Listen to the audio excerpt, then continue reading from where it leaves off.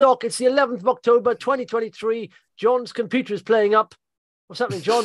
Nothing. It's just very slow. And it's doing things that it shouldn't at times that it shouldn't. I'm surprised you haven't got super fast, high-speed broadband in that penthouse flat of yours in London overlooking the Thames. Absolutely. No, I've got rural broadband. Rural. Is it satellite or something? No. Do you know what? I look at this, which is quite annoying. I did tweet out today, right? I said, look at this. I said, the AIM All share has been oversold for like 7 sessions. And now it's perked up. It hasn't. It's gone back into oversold position territory again. It hasn't managed to do. Look at that. It hasn't managed to do 2 days on the bounce since back in, 15th, 14th, whatever, a month since we had 2 up days. That's ridiculous, isn't it? Yep. Look at those down days on AIM All share.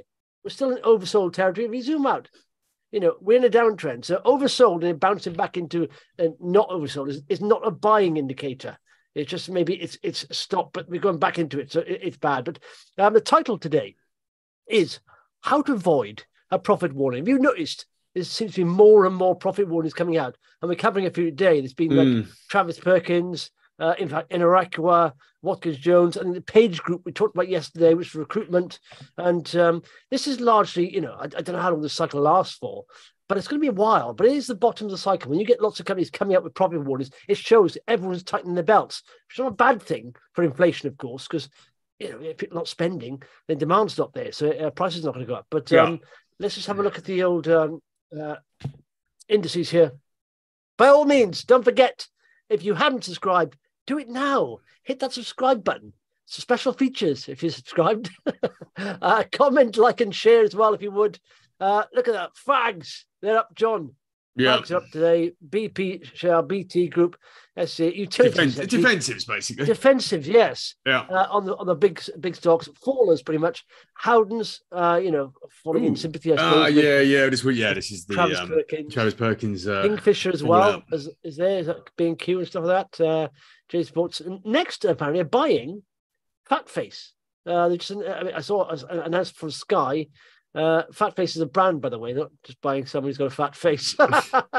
It's always puzzled me, Fat Face. Yeah, it's puzzled me how it continues to exist. Right, and comments, by all means, comments. L Saint, you have the prize for first commentator on the show today. He says, liking the look of SDG, Sanderson Design. And I had a look at that this morning. I did have a look at it. Let's have a look. So let's scroll down. Where is it? You did Sanderson's boosted. Explain what they do, because you do the posh stuff in it, essentially. Wallpaper and fabric. William Morris is their sort of major brand, sort of heritage wallpaper at the sort of top end of the market. Although they've got some sort of licensing deals now that they've done with Next again, funny enough, and Sainsbury's. The Sainsbury's owns Habitat, which they're licensing their designs to, and also to the sort of more budget brand at Sainsbury's. So it's wallpaper basically, and posh fabric. Okay, so so what did they come up with? Was it their? It's half years, interim. Half year results. Okay. But they're not stellar. There's a bit of profit growth, which is mainly being eked out of the US. And as I say, these licensing deals. Licensing deals are great because there's not a lot of cost involved in delivering them. So very, very high margin, and that's actually one of the strategic focuses that the group's going to be sort of pursuing going forward, along with North America, where it's got quite a big deal there with a company whose name I now forget. What was it called? Can't remember. You'll see it down there. Doesn't matter. So the US is growing nicely. And it's targeting growth there. And as I say, licensing is. It says there's quite a few quality leads in the pipeline. Now always look. We keep reiterating this. Always look at the outlook. That's what's to come. Hopefully, what's been happening more recently. The results can be 3-6 months out of date, pretty much, because it's got historic results. But they say they focus in the US cost savings. As we enter key autumn selling period, we are encouraged by the high level of sampling from recent product launches by our pipeline of licensing opportunities by the strength of our balance. Therefore, the board expects the one thing I would say about Sanderson today is that the UK market looks pretty soggy. Yeah. And so they've been sort of focusing on cost reductions in the UK. Sort of optimistic. There's some signs from the trade that the new range is going down well. But yeah, I mean, sort of if we're talking about Travis Perkins and sort of general sort of slowdown in home improvement type stuff, it's showing in these results as well. So we're not seeing stellar growth here, but it's a steady performance really. And I do like the company. Yeah. Well, oddly, so the title here is there's a lot of profit warnings coming in. How to avoid a profit warning. Now, I've got a simplistic answer to that. But if you have any suggestions, by all means, put it in the comments. Look at this. Do you remember we talked about Sanderson Design on that podcast we did about filters and screeners? Yeah, now, it was, as you can see there, we talked about it. They had a series of higher lows. It was very good. Higher highs, higher lows. Essentially, what that means is people are paying more up for the price, the share price. People are prepared to pay more. And all of a sudden, even after that next deal announced, John, it sort of dipped off. And look at that. It broke down that channel here. And it broke down. So a series of higher lows, broken. And then all of a sudden, it fell off a cliff a little bit. It went from 128 to £1. June 23rd. What did they come out with then? I'm just wondering if there's anything they came out with in June. For a trading update, you would expect. AGM statement. Yeah. Yeah. So there would have been some trading news in there. Okay. And it would have said that basically the UK is weak.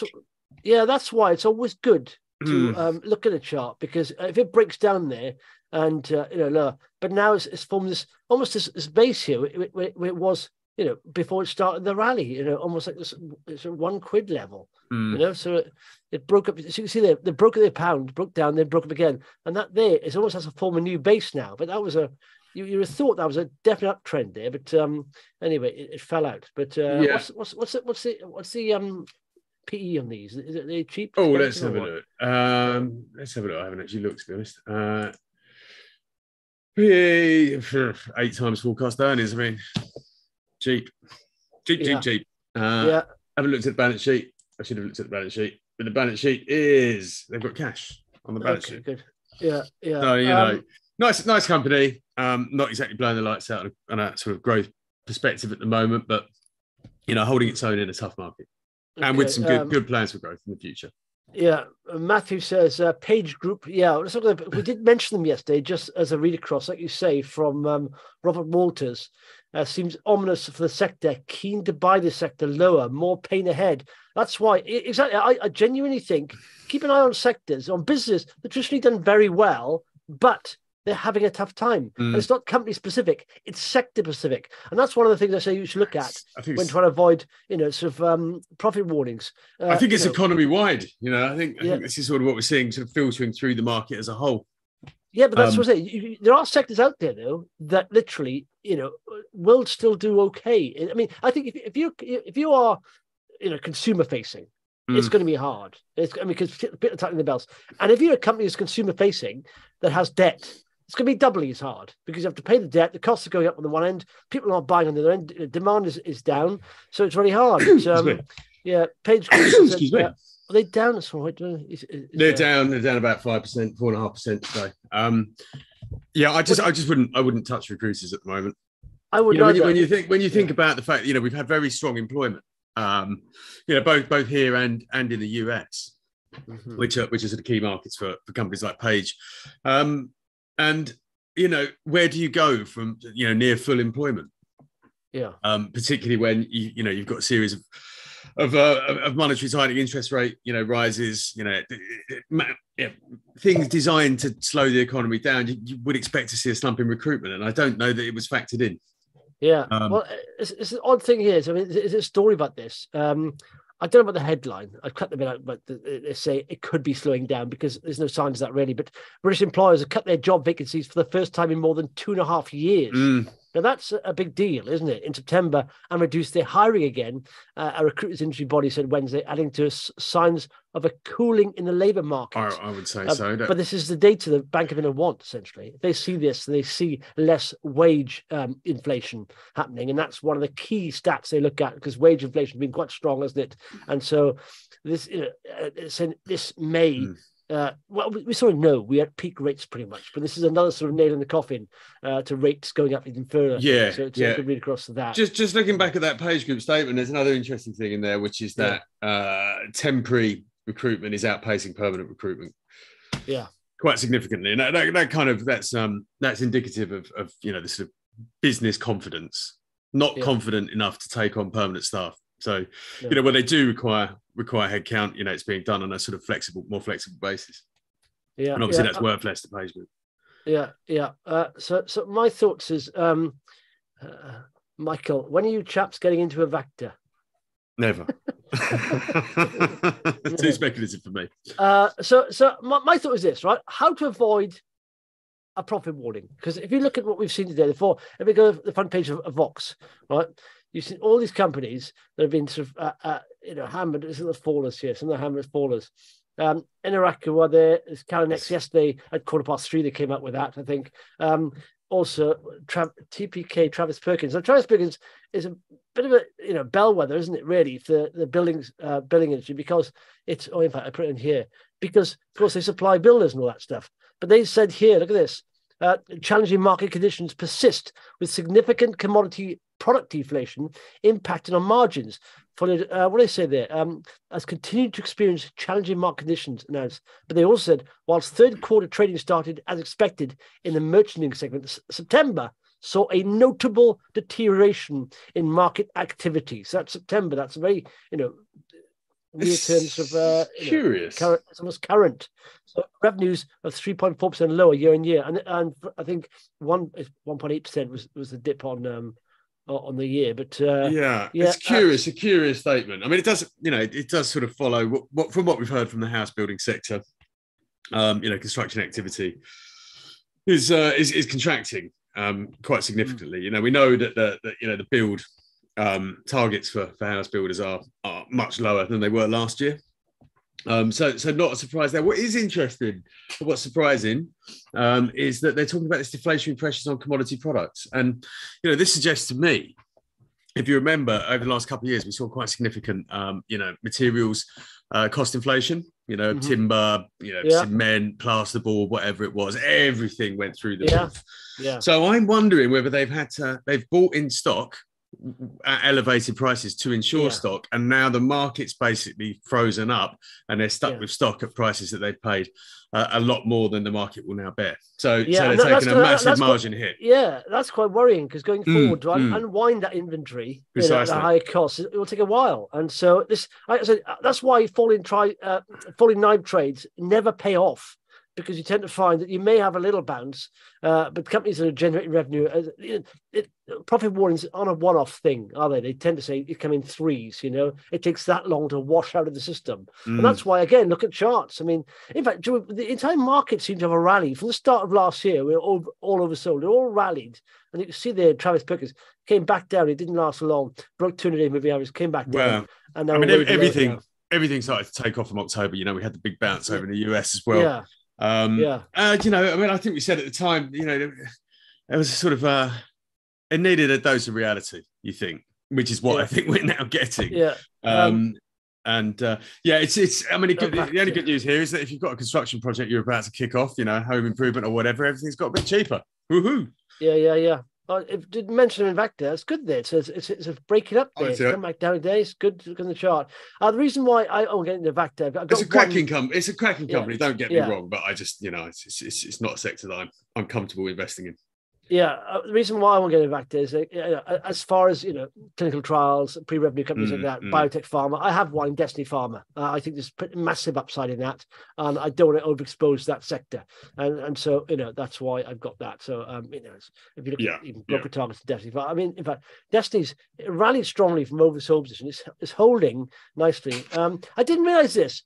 On our filters now, John, you can look for director sort of buys. Yeah, we tried to make it as granular as possible. So there's so if you go to the filters, there's the filters there, management changes and director dealing. I was looking for director and missed it. So that's worth looking at. So you can see the directors buying.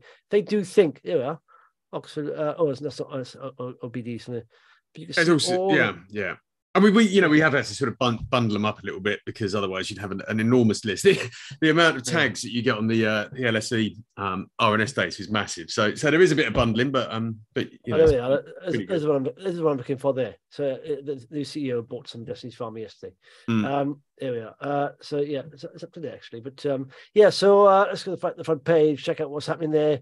So who's this, John? You interviewed someone. Where is it? Substrate AI. Yeah. There's been a bit of a delay them coming to market, but they're finally listed on Aquis. It's a Spanish company. Okay. Yeah, it's a Spanish company. I gotta stop the video.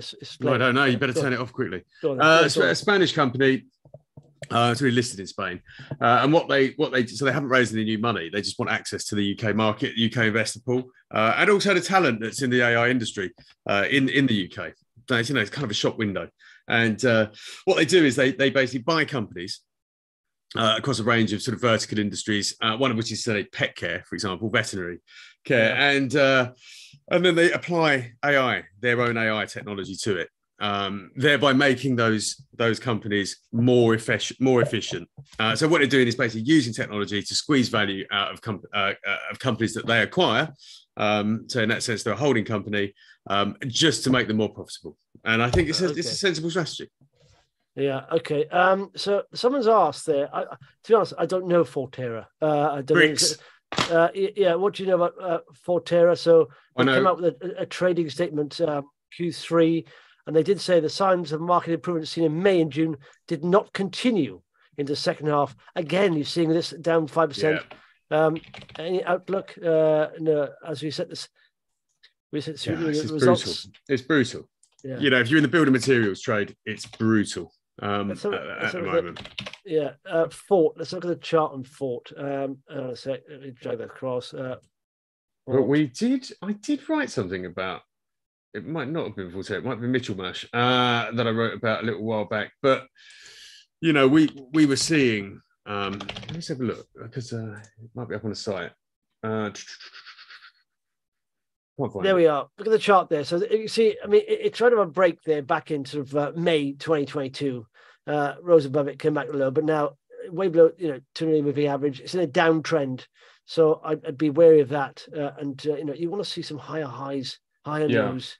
At least get back above 155 to start off with. In fact, this level here, pretty much, you can see a nice bit of support at 160, and so it's broken down below that, as you can see. So it's. I mean, I did. Sorry, I'm really struggling to find it. This is why charts are important. Look at this. Look at this series of almost support levels. It's broken down, again twice now, and now it's in a new trading range. And that's why buying the dip does not work. Listen now, if you like a company, do your fundamental research. If you think it's good value, good. In fact, someone said yesterday, who was it? Someone said we're talking about growth and value, and it was Convergy. Said value is better than growth. Then you need a bit of both. You need both. You need good value and growth, not just value.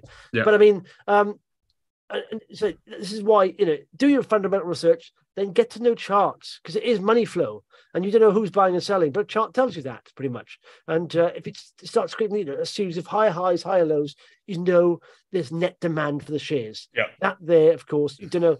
You could say, "Oh, I'll buy now, and I'll average down." You can do that for the next. We've been in an averaging down now situation for 2 years.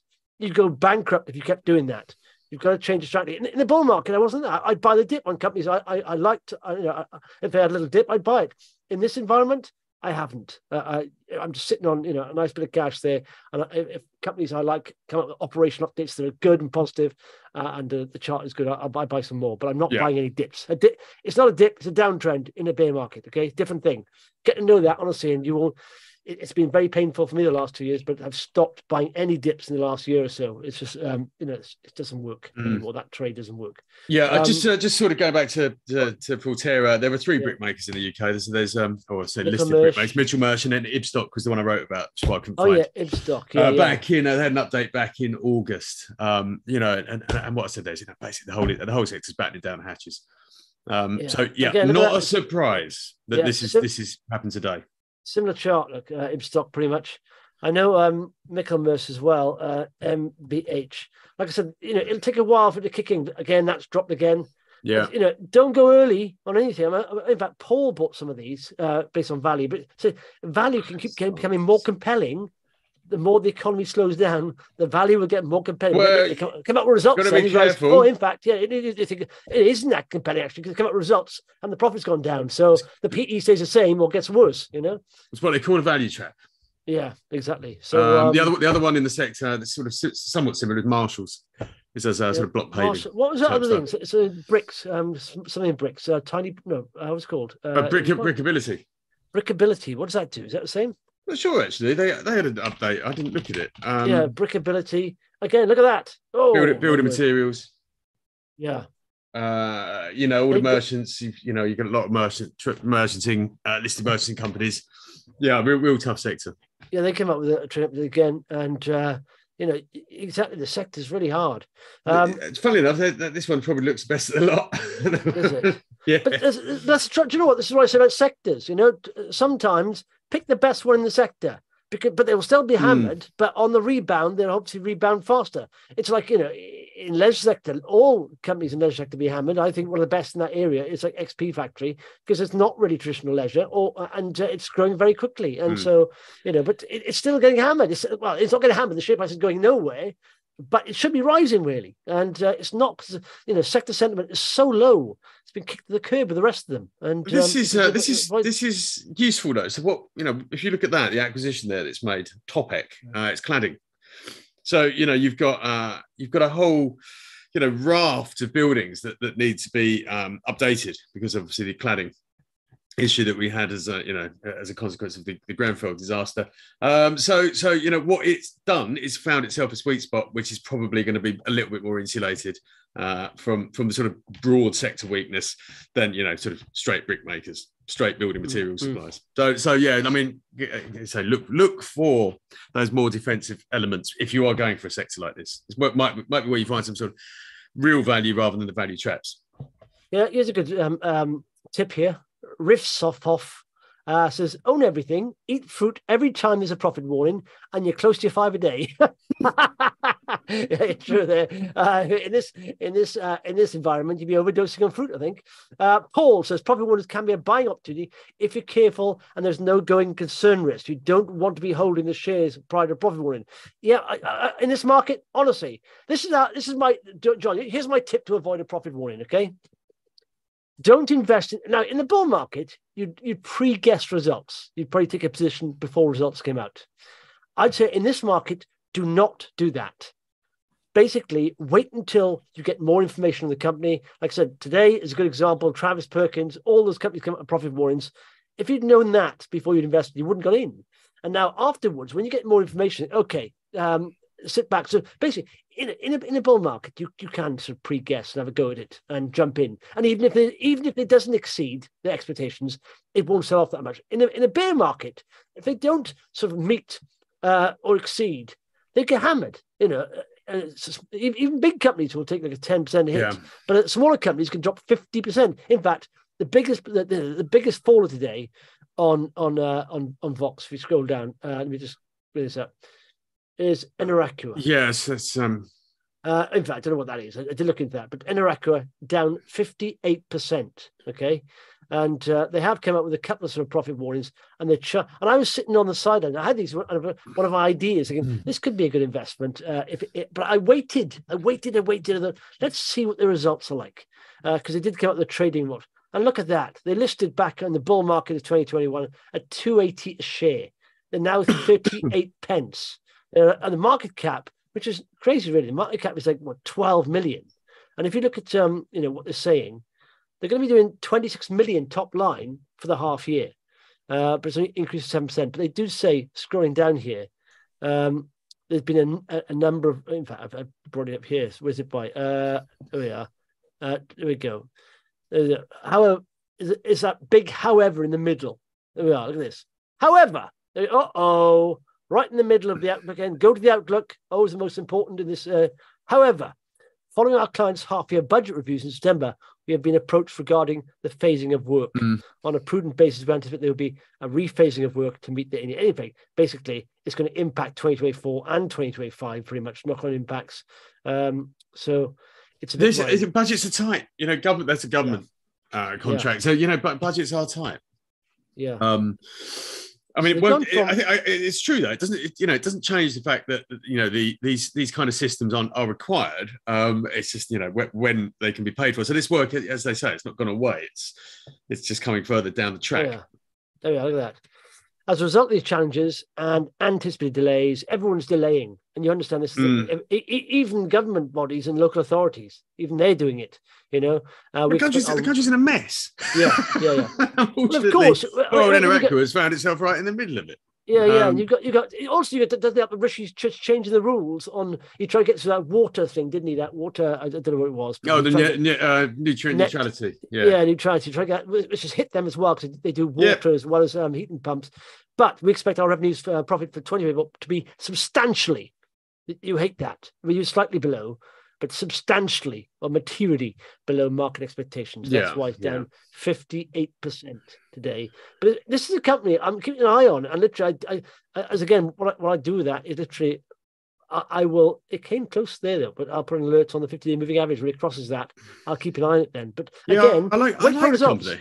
Yeah, I do. It's a really good company. It's got really good technology. I like the management. Spoken to it a couple of times.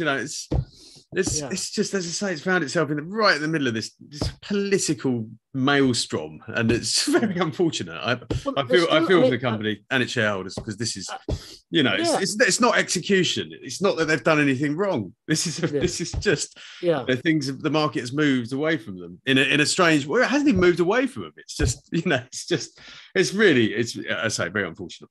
Yeah, and I think if you look at it, are they now going to be profitable anyway for the next couple of years? I mean, the profits dropped by a lot, but on a 12 million market cap, you go and look at this and think, if they're going to be profitable and they've got a top line of if they can improve that margin, I assume they will be doing cost cuttings.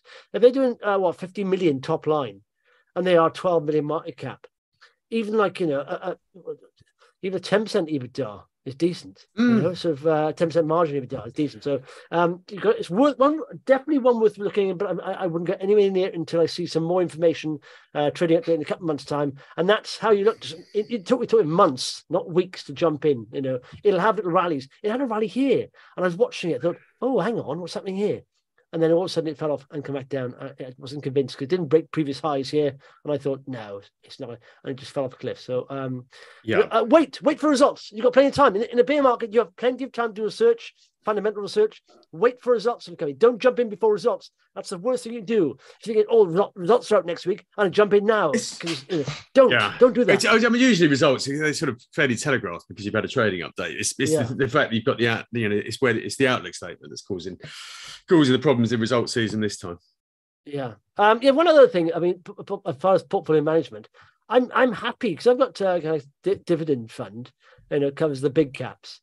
I don't mind that going down, literally, because it's paying about 6% dividend. And I know it'll pull back eventually. FTSE 250, 100 companies always tend to recover over a period. So, one thing I'll say about Eneraqua. Sorry. Go on. No, I'm just looking at cash. It had a cash inflow in the period as well, and it's unwound a debt position, it's unwound working capital. Yes. So that's what I was thinking exactly. I said they've gone from net debt because that was the worry last time. There's sort of cash cycles were lengthening, and they had to take on some debt. But they said this will come back in. This will unwind the debt position, and they'll start being cash inflow. And in fact, we scroll down. So these are 24 some EBITDA. Look at that; it's quite narrow, that EBITDA margin there. The margin's gone down. Take the hit. Operating profit. It's not losing a lot though. It's like cash of 5.6. So they are. They've got a bit of debt. So essentially, net cash is $500,000. Net cash, basically. $500,000. Yeah. And that was from 0.2 million at the end of its last full year. Yeah, look at that. The cash net. So this in this cycle from operating activities, 4.9 million. I think they're in the right space. So they are in renewables, heat pumps, water usage. I think this could be a very good recovery play. But at some point, definitely. Yeah, I've got my eye on this one. In these markets, you can take your time. You can honestly. So you can sell off for longer than you think. You keep going down for longer than you think. Okay, let's what's happening here? Sanderson is most followed. There we are. Barron Oil, most read. Planned changes to appraisal well location. Ooh, but it's gone down a bit on that. Not a lot. Not that happy with that. What else? power metals, significant. Uranium. There's a lot of, I've noticed the uptick in interest in uranium. Massively, John. yeah. In fact, one of the companies, I think, got in contact with us. They want you to do an interview with them, I think. Oh, Geiger Counter. Yeah. Geiger Counter is an investment trust, yeah. Yeah, so this is power. I mean, if you look at the chart to look at, I mean, we did look at it before, yellow cake. Yeah, there's power metal resources. All commodities, until China starts stimulating, it's going to be hard for commodities. Yeah. You know, they're all. Wow, uranium is slightly different. And in fact, it wasn't Geiger Counter I spoke to. It was the manager of another trust. They have CQS Natural Resources. This is what's Geiger Counter? That's Geiger Counter. Geiger Counter is an investment trust, so hasn't been as strong as Yellow Cake, which is a direct uranium investor. Geiger Counter invests in miners, uranium miners. Okay. Look at that.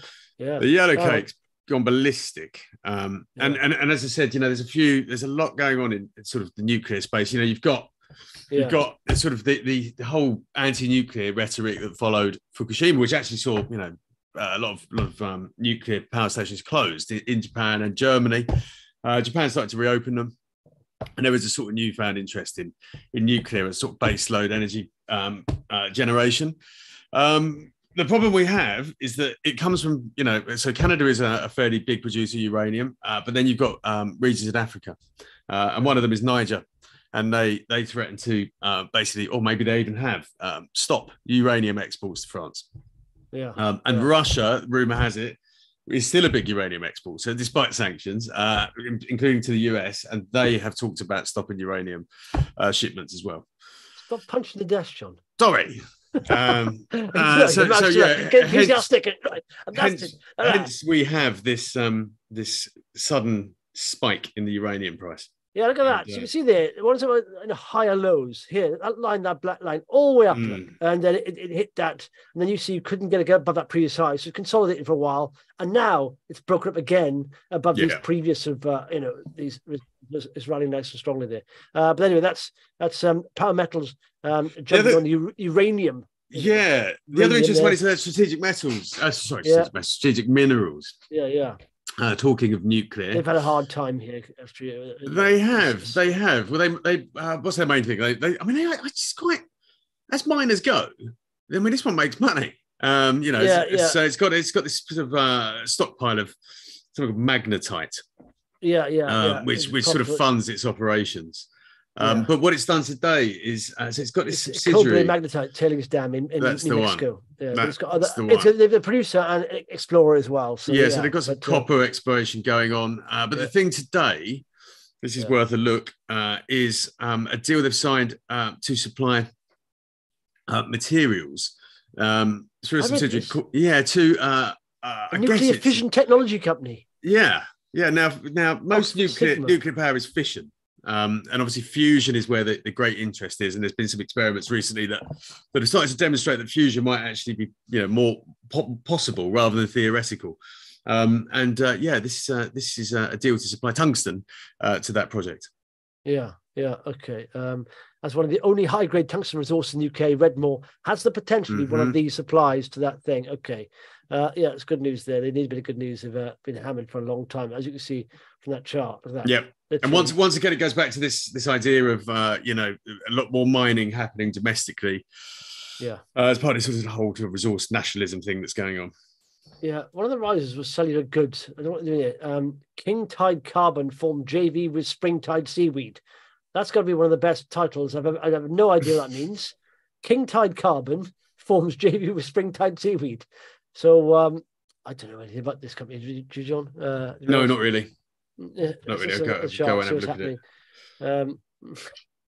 That's a classic. I'll go away and I can come back. No, I don't know. Look. The definite downtrend there. It's a great headline. Has reduced input transformers in potatoes. Yeah, it's not as good. Right up there with it. Growing, cultivating, and harvesting kelp. Cultivating multiple species, but they've done JV there. There's another company that's in the seaweed business, Ocean Harvest. Ocean Harvest Technology, OHT. Watkins Jones, again, down 4%. We did mention these yesterday, didn't we? And, it's built to rent, basically, building flats, but it can't make any money out of it. 400 million of revenues and not a penny in profit. Yeah, whilst the current challenging market conditions are set to continue to start 2021, the group's level of secured revenue for full year 20 is 330 million. Oh, well. And are they not making any profit? Nope. No. All right, okay. Well, that's a very thin margin there. There's a Fallers, we got that. The Calanex came up with Calanex. You know what? I was looking at telecoms testing. Yeah, telecom testing. Who had a profit warning? Who had a profit warning? Is it anything more boring in telecoms? It's telecom testing. Yeah, and who had a profit warning the other day, which is involved in telecoms testing? It's Byron. Oh, is it? Yeah, check your read across. Yeah. So you can see that. Oh, you can see how many profits warnings there are. If you're in a sector where other peers are giving profits warnings and results are coming up on yours, and you've got a big chunk in there, a big percentage of your portfolio, maybe ease up a little. Play it safe. Wait for the results. Yeah, because it's hard. What we should do tomorrow, John, is suggest sectors that are insulated from this downturn. Or companies that benefit anyway from the downturn, or even, they help companies save money in some way, become more efficient in some way. That's what we need. Yeah, I know, but even those companies, because Eneraqua falls into that space, and it's just nothing feels very safe at the moment. Yeah. It's, the only sector that is genuinely defensive at the moment is sadly defense. Yeah. But saying that though, you know what? You find good sort of like Destiny Pharma and Avacta. They are some of the highest risk companies you'd think, pre-revenue, clinical trials, all that stuff. But they're rallying. It's like sometimes, those are risky sectors, really. Different game, though, isn't it? Yeah, it's a different game. It's a pre-revenue company. Yeah, they are pre-revenue. It's all about hope, high potential at the moment. Iomart, didn't they come out with something okay, or what? Fairly decent numbers, It's a sort of hybrid cloud. Look, a lot of companies don't want to put their data in the public cloud, so they still have. Wow, a bit of green on the screen from a company actually producing revenue. 18%. What's the outlook? The positive trading performance is a reflection of the strength of the group's cloud capabilities. Yep. The board remains confident in the outlook for the long-term prospects of the group. Long-term, they say there. Yeah, I did. You know what? I did wonder. So I don't like that. When they say long-term, I don't like that. No, it's fine. I mean, I did wonder whether what place a company like Iomart, which is relatively small, in the grand scheme of cloud companies, when you're considering that we're talking like Microsoft, Google, Amazon, AWS. So I do think what place is there in the market for a company like Iomart, which is 175 million market cap. And as I say, it's this hybrid cloud idea. So, companies that don't want to put all their data in the public cloud, that want to use data centers or still, host their own data. So there is a place for it. It's found its niche, and I think that's impressive. Dafters Cluck says, ETP, Justin, 3 exclamation marks. This was a watcher for perhaps mere 60% down today. Overdone, but which Tier 1 holders will be revealed as dumping today. Only 33 million shares in issue and a small free float. Scrim. Yeah. That's what you need to. In this market, there's no point doing these, catch a falling knife trades, because you can be falling for several days. We've seen that with other companies. Gregory says higher uranium prices should see bigger profits for miners, so Geiger Counters should catch up. Yeah, I think so. Short-termism sinking in, guys. In what respect? Well, I'm saying long-termism you should think about, because you don't be sitting on one of these 50% falls. You should think longer term, thinking, I'll wait till the next trade. You've always 3 months' time. Yeah, you've got to balance the short and long term, and you can't ignore what's going on around you. So I'm still somewhat invested and still holding relatively steady, with the exception of British Telecom. Sorry, Greggy. OBD has got lung cancer blood tests in their pipeline using their EpiSwitch platform. It's a competition for Lunglife, maybe. No, Lunglife is a lot better than OBD. Easy. That's because I hold it. There's no point comparing. It's just, you'll see Lunglife will come out with amazing results, because they've done a trial on 125 people already. This is 425, so on 151 people already. They'll come out with that. And OBD does look good, but I want to see the full test. It's not as easy. It's not as easy with lung cancer. What else? Okay. That's it. Ibstock, Forterra, Brickability, Michelmersh. Yeah, I like that. I'll just these things, good companies, put them on your watch list. Put alerts on them, the chart. That's all you do, and you can wait. There we are. That's a good point. Finishing off here on Riffitsoff. Which companies had a profits warning a year ago? Are they recovering? Exactly. No, we're now at the bottom of the cycle. I think a couple of months now will wash out. It's an amazing valuation plays because you'll see after a while the figures won't get any worse. The comparisons of like-for-like growth will not. Once they don't get any worse, that's when the market's bottom, and then you start to say, because where to go from there, it'll get better eventually. But of course, this will be led to the central bank. Well, the central bank reduces interest rates. A lot of that is down to this, isn't it? Higher debt costs and all that stuff. So once they start doing that, the markets will start to rally, I think. It's an interesting question. And how about, I mean, leisure springs to mind as the sector that was suffering a year ago. Yeah, and seems to be doing a little better if JD Wetherspoon's recent figures to go by. So yeah, I'll have a look, but I think I'm going to have a. No, I think my instinct takes me towards the leisure sector. Yeah, no, I think that leisure will recover. We'll all recover. Recruitment will recover. All these builders will recover. All of them will, but they're all under this, having the same pressures, aren't they? Really, they're all suffering the same, and those pressures haven't alleviated anyway. They'll only start to alleviate when the Bank of England starts to, unwind rates. And like I said, this comparison, like for likes, don't get any worse. Okay, I know you like Heath passenger numbers, John. So Heathrow passenger numbers are above pre-pandemic levels for the first time. There we are. Yeah.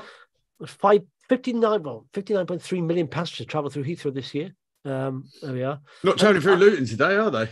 No. Oh, someone said, there's a lot of people saying that's an EV car. That is the car. Turns out it wasn't. It's a diesel car. Was it now? Yeah, people say, I wouldn't buy an EV. Yes, quite a lot of it on Twitter saying that. I wouldn't buy an EV. Look, it's caught the whole Luton airport on fire. Apparently it wasn't. It was a diesel car. John, what do you, I have you down as a laid back hippie wearing Birkenstocks? Is that what they're floating today. Do you have Birkenstocks? No, absolutely. I bet you do. Cashmere top, Birkenstocks. No, I'm flip flop. I'm a flip flop guy. They're listed today, right? $46 there. They'd be roughly valued at $8.6 billion. There's only two companies valued more than them in the shoe space. That's Nike and some other called Deckers. It's extraordinary, isn't it? Yeah, and so they overtake Crocs, all those kind of, and yet they went out of fashion Birkenstocks a while back, but now they're back in fashion now because some of the influencers have been wearing them. And so the company, which traces roots back to an 18th century cobbler, found its first fans among hippie types in the 1960s, who were one of the company's emphasis on flexible but sturdy support. That strikes me as your kind of footwear, John. Flexible but sturdy. Yeah, sure. Sure. Winter is coming to Suffolk, so the wellies are coming out soon. Yeah. That's yeah. it. There's a lot of stuff out today. Avoid profit warnings. Just take your time. Wait until they release news, and then read that, because nothing takes off in this market anyway. Unless they exceed by super amounts, which doesn't tend to happen in this market, the share price will not take off. Take your time. Wait for trade updates to come out, financial results to come out, and then after you read that. Oh, do you know what? I've just had a thought. A company that did have some profit warnings a year ago.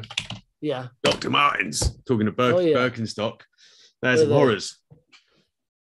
It takes value, and in fact, but also it's not as simple as what is it? Docs, is it? Docs. Yeah. Docs. The trouble is, it's not simple because they kept the market quite pricey, didn't they? At the top of the market, like I said there. Yeah. At 423. They've had a couple of savage profit warnings. So there is one example. Yeah. Still not recovered. All of that fake break, that's dead to that. Broke above the 200-day moving average. Yeah, boosh. Higher. You could have put a stop loss in there and then down. Again, you should wait. That was probably a trade update there on November 22nd. And I'd say wait for the trading update or the final results. And that's why I will not be investing in Birkenstock. Fashion, fickle. Yeah, exactly. Thank you, everyone. Don't forget, hit that subscribe button, like, and share it. Share it with everyone you know and people you don't know. And we'll be back tomorrow. Cheers. Speak then. Bye-bye. See you later. John.